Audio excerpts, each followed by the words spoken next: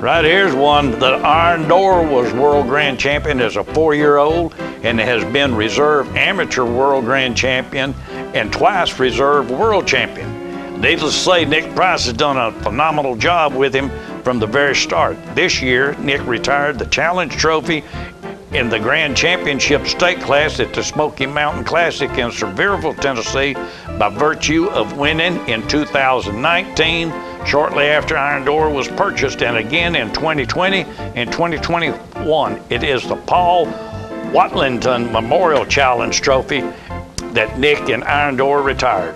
Sarah and Iron Door have won numerous amateur classes, and all involved are very crazy about this horse, and I don't blame them. The Iron Door is just a walking machine. Yeah, that's good reason to be proud of him. Oh, hey, she is. Now, that's one thing I will say.